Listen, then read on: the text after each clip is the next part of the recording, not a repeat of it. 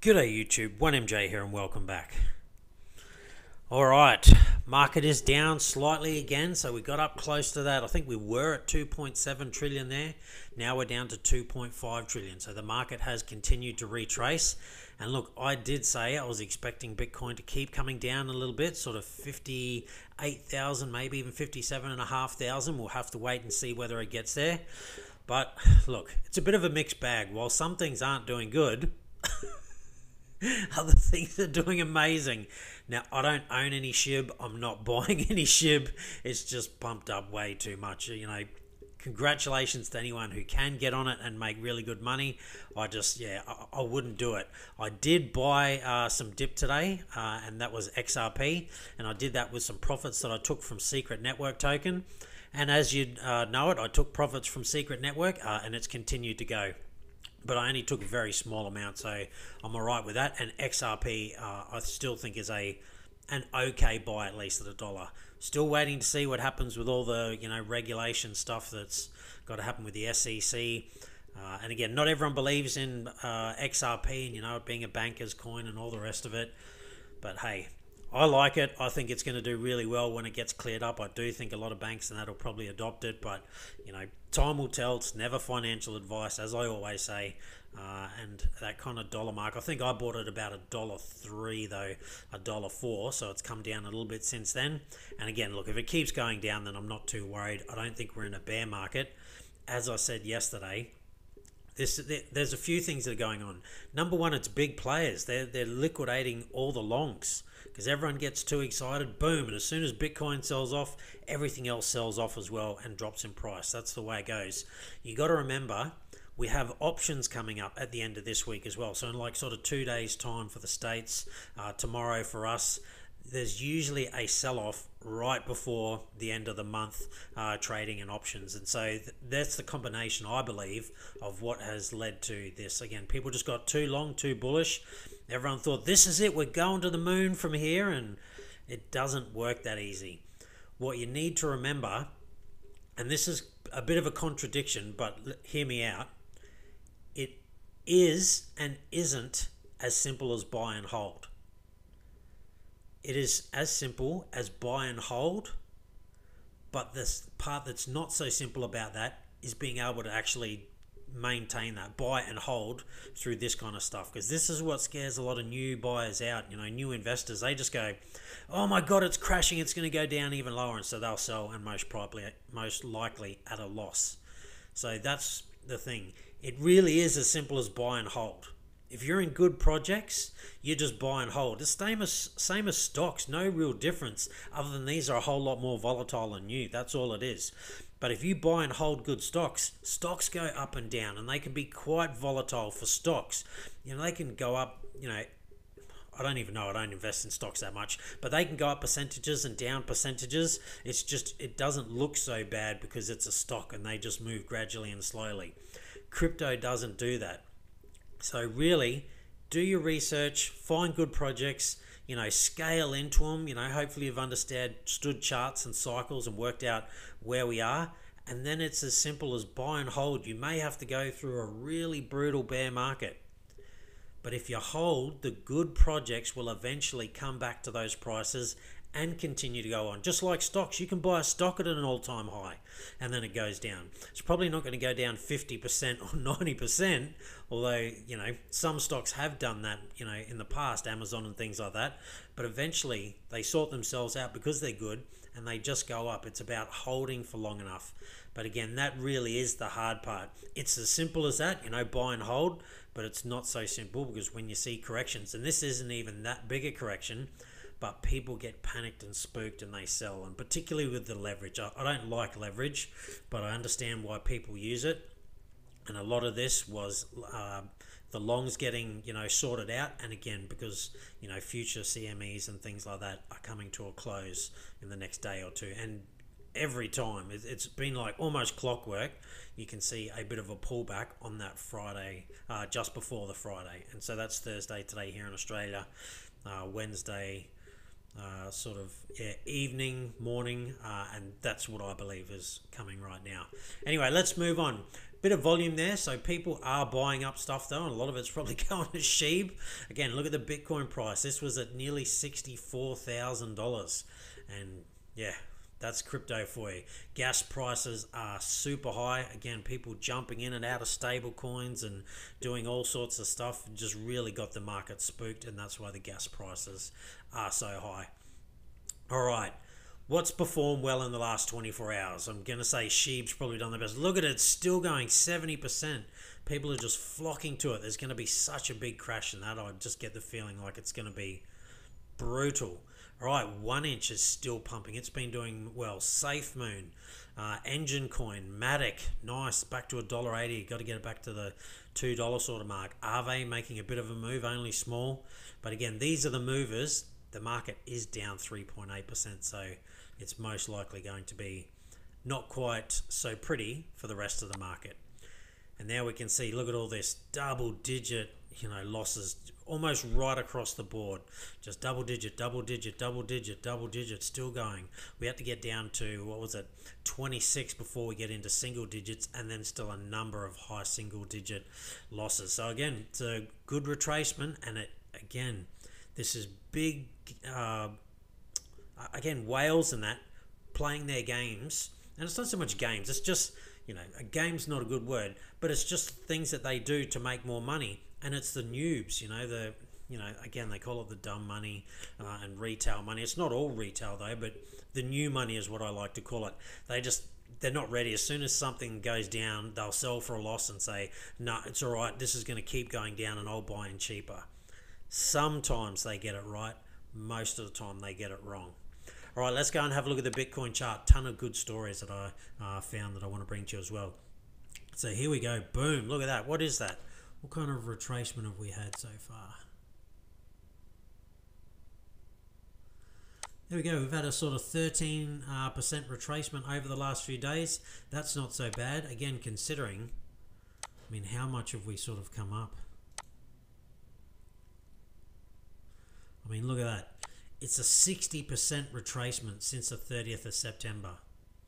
That's only a month. We had a 60%, not retracement, sorry, 60% gain. So, a 15% pullback and a 60% gain, that's actually not so bad at all. That's kind of what you'd expect. Like I said, whatever you've gone up by, you can generally expect a retracement of about a third of that. So again, a third of 16 is not quite 15%.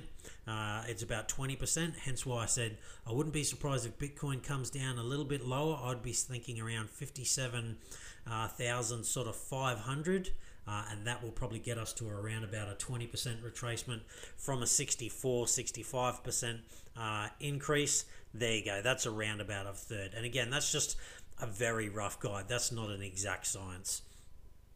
And again, never financial advice, just my personal opinion from things I've seen and noticed being in the space for 4 years, going on sort of 5 years now.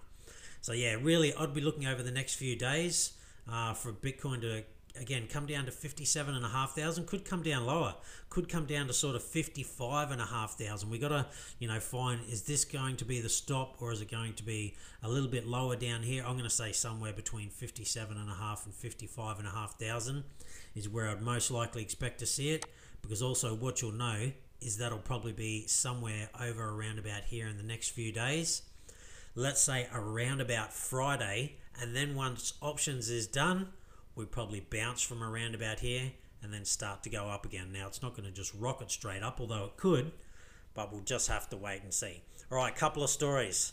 Hacks still going on. So Cream Finance hacked for 130 million in another flash loan attack. So again, just be very careful out there in the space. There's so many new fangled dangle products always coming out.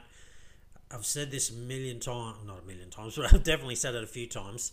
Consider yourself like a VC when you're investing in cryptocurrencies. Everything is so new. Nothing is really a finished project. They're all still in beta. They say they're kind of finished, but not quite there. So again, you're like a VC. You're investing in things that aren't complete, don't have years of history. It absolutely could go to zero. And particularly with this DeFi kind of stuff, they're always big. Cream Finance, I don't know if I'd want to put my money in something with the name Cream Finance, but look, it is what it is, and I feel sorry for the people who've lost their money. And it was a hack, so at least it wasn't a rug pull, but $130 million someone's out of pocket. So yeah, be careful in this space. All right, investment firm. This is scary, but also interesting. So an investment firm aims to launch a Bitcoin bear ETF that shorts Bitcoin futures. Now look, if you pick this and time this right, it could be great. You could make a killing. But what do they say about Bitcoin? Don't short it. Don't bet against it. Like, yes, there's about a year where, again, this is if previous history plays out. There's a year where you can do really well on this ETF. But outside of that year, you're going to get hammered. You don't bet against Bitcoin. And we'll have to wait and see now that the institutional money is here. They will probably use this to short it at times, and then to try and buy in cheaper and all the rest of it. So we just got to be careful and keep our eye out. And again, that's why for me, I'm an investor. I can handle the volatility, ups and downs. I like to buy into things in the red. And again, for Bitcoin, 50% discount, anywhere from sort of 30% down to 50%. I think that's going to be the golden ratio going from here forwards, depending if Bitcoin again has this massive blow off top and somehow gets to $250,000+ at the end of this cycle, and it's in the next kind of few months, then I think we absolutely could see 70, to maybe even 80% retracement. But if we get to a blow off top of about 150,000, let's say, I don't think you're going to see a 50+% retracement. We could, but that then brings us back to about sort of 75,000. So yeah, maybe still back to about sort of 60,000, 50,000. We'll have to wait and see. But this will be interesting to see how many people want to get in on this ETF. Because again, shorting Bitcoin, it rarely ever pays. Not saying never. Some people, would have made a ton of money from shorting Bitcoin at good times, but I'd say most people have made more money by going, again, I don't want to say long because I don't like leverage trading, but unfortunately, yeah, buying into the upside of Bitcoin and the crypto markets in general. All right, WWE, so World Wrestling, they are getting into the NFT space, and they have gone with Creative Labs. So they're the same people that came out with the NFTs for Masked Singer over in the States and things like that. So again, everyone is coming to this space in one way, shape or another. Voyager Digital, they have partnered up with the Dallas Mavericks, so they're going to be now their brokerage firm for the Dallas Mavericks. So the Dallas Mavericks are owned by Mark Cuban. He's been into crypto for a while, and they've been accepting crypto payments, but now they've partnered up with Voyager Digital. So again, the space just continues to grow and grow and grow, and plenty of big business are getting on board. Bank of Spain, look, they're coming out and they're now giving clarity for virtual asset service providers, crypto related companies.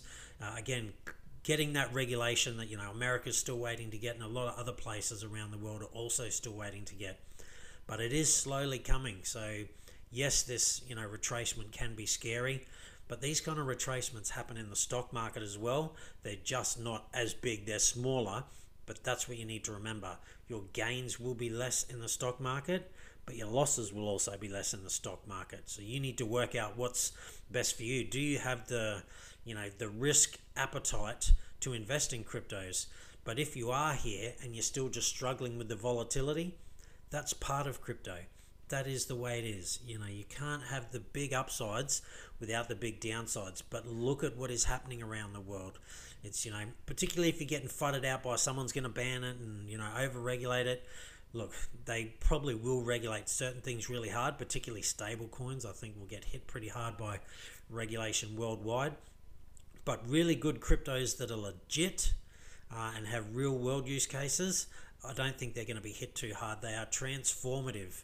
Yes, regulation will come. We can't do anything about that. KYC is coming. Anti-money laundering, making sure that, nothing's being used to fund terrorism and all that kind of stuff. That is a guaranteed. We won't be able to get away with that, like it or not. But the space is not going to get banned and crushed, which is a lot of what a lot of people once, thought, and a lot of new people coming to the space are still worried about that.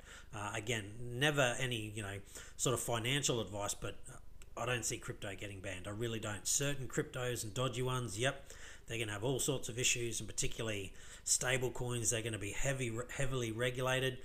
But I think most governments in that can see that, number one, people want crypto, and number two, how transformative it really is going to be. All right, the CFTC and the SEC are trying to fight over control of crypto. So we saw yesterday that the Treasury were looking at giving SEC the power to be in control of stablecoins.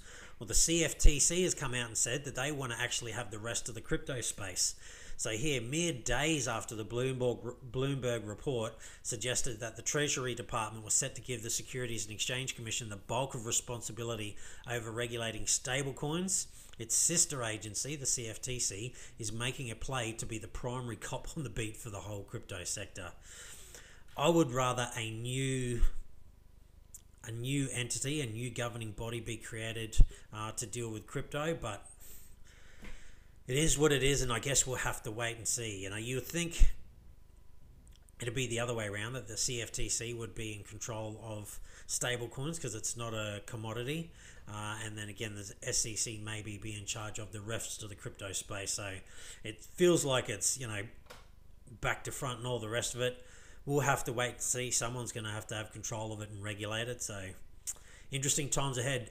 Excuse me. All right, Litecoin. I've been worried about Litecoin, and every now and then you hear something like this and it makes you feel a little bit better, but I just don't know if it's enough for me to stay in Litecoin really long term. It just hasn't performed anywhere near as well as what I thought it would, but I digress.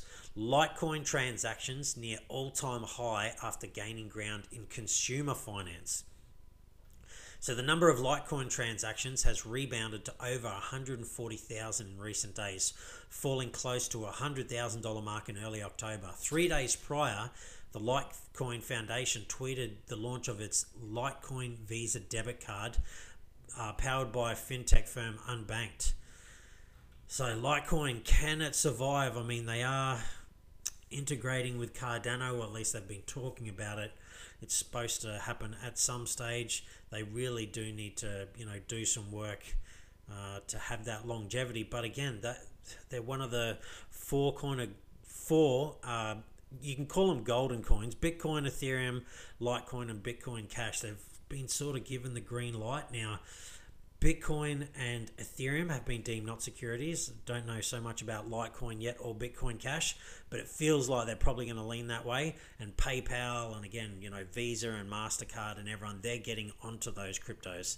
So Litecoin, while it's not performing that well at the moment, it may still be able to come back, but I'm not fully sold on it. I do own some Litecoin, but yeah, it's been one of my worst performers. And look, Stellar Lumens is another one. We'll have to wait and see. It had a lot going for it, but something that I keep in mind is that maybe certain coins are being kept down so the big end of town can get a hold of them, and Litecoin could be one again because it looks like it's been kind of given the green light. Bitcoin Cash as well, not so much Ethereum and Bitcoin because everyone's sort of all over those. Now that's a bit of a kind of conspiracy theory sort of thing, and I don't like to get into conspiracy theories, but I'm just hoping that might be it, that the big end of town are really trying to get positions in Litecoin and Bitcoin Cash. I don't have any Bitcoin Cash, so take that for what it is, but maybe they're trying to get as big a position as they can for when these things do finally get opened up to everyone. Because if the masses come to crypto, they will go through things like PayPal, Visa, MasterCard and things like that. And if they're offering Litecoin, then that probably means a lot of people are going to get into Litecoin. But that is not guaranteed. We will have to wait and see. All right, Citigroup CEA says digital assets will be part of the future financial system. So again, even the old traditional finance, even they can see what's coming, and that's, they don't have a choice. They will simply get left behind if they don't onboard this kind of stuff. I can't remember which bank it is now. I think it was HSBC have been really sort of anti-crypto, and I can tell you their tune is going to change. They will have no choice. Any bank that doesn't get on board, they'll be done for. I think banks, they're going to struggle into the future. They really are, or at least they will be different to how they are now. They're basically going to be automated programs. And again, I don't know if they'll be able to catch up to things like Aave and Compound and all the rest of it, because I think they will be sort of the new banks in the future. But don't get me wrong, I'm not saying banks are going to be gone in 5 to 10 years, but I think 50 to 100, yeah, I think they struggle to be around because everything will be automated. Banks will basically be, again, it's a program, and there'll be, DAOs, decentralized autonomous organizations that kind of run those things, and they will be who you go to for when you're having problems and things like that. But again, that's way down the line, but that's where I see things going. I think I don't know if I'll be around to see those kind of days, but our children and our children's children probably will see a day like that, is my gut feeling. All right, Bitcoin fund worth 200 million gets green light over in Dubai. So again, all these kind of ETFs and ETPs are going to come, and you name it, they are just now popping up all around the world. So again, try not to get shaken out by the movements of the market. This space is growing, and it is starting to grow quite fast. But again, as I said earlier, it really is as easy as just buy and hold.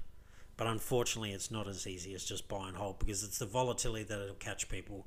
Now, there is most likely going to be another bear market, and we don't know how bad this bear market could be, but it's going to be bad for most people who haven't been through one and can't handle it.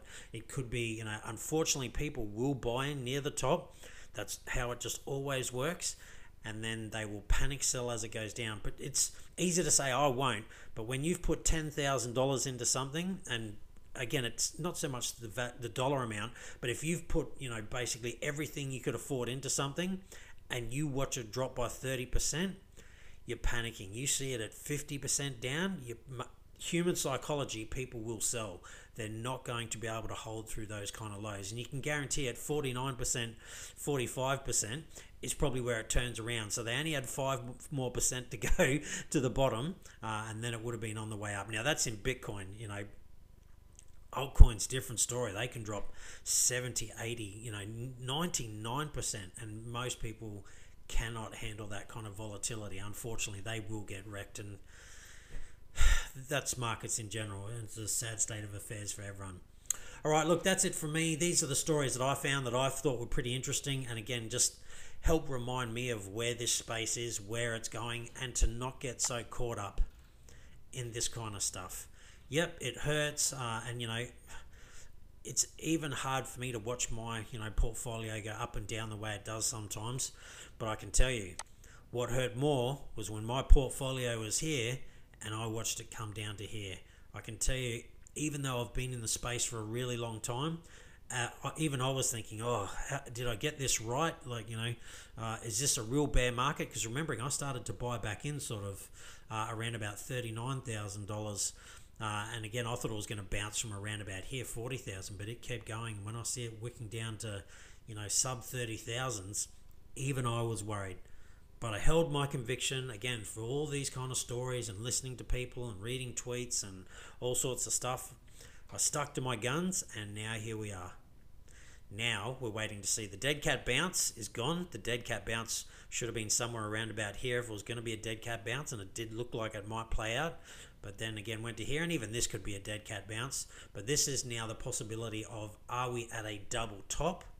And will this roll over? Again, that's not what I'm thinking, but just something to keep in mind. But at the moment, I'm not so sure.